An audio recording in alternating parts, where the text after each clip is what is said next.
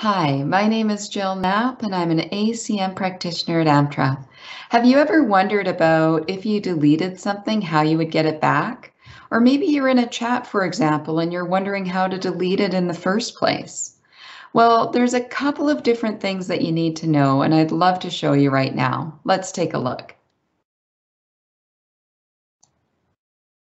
So let's start with chat. So when you're in a chat, you got to take into consideration that it's stored a little bit differently.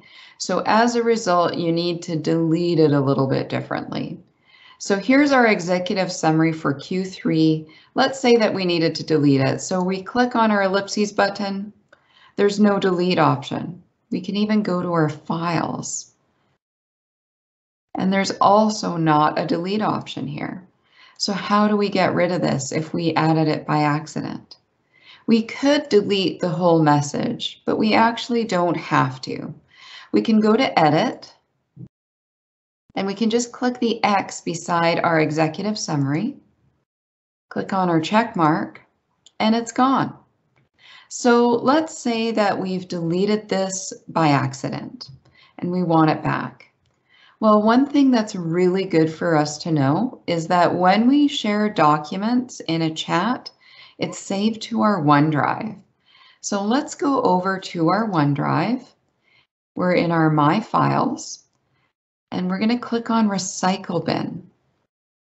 I may need to hit my F5 button to refresh to see it. Here it is, so I just check it off and choose Restore. So let's talk about what that restore does. So that will restore it. If I go to the Microsoft Teams chat files, there it is. There's my executive summary Q3. However, if I go to my chat, it's not restored here. I would have to click on Edit and re-add it. There it is, and I'm going to click Share. I'll click on my check mark, and I'm done. So let's talk about how to do this on a team channel now. So I'm going to click on my Teams, and would you look at that, I have this sunflowers document here. So if I check this off, I can choose delete. I can also click on my ellipses button and choose delete from here. I'm going to check this off and click on delete. It'll ask me if I'm sure. I'm going to click delete. And then I'm going to think, oh no, I actually needed that file. I deleted the wrong file. It happens all the time. But as you can see, do you see any recycle bin options in here? I don't. But here's the good news. You just have to click Open in SharePoint. And when you open in SharePoint, you have the additional option of the recycle bin. So if I click there and check off my sunflower document, I can click Restore.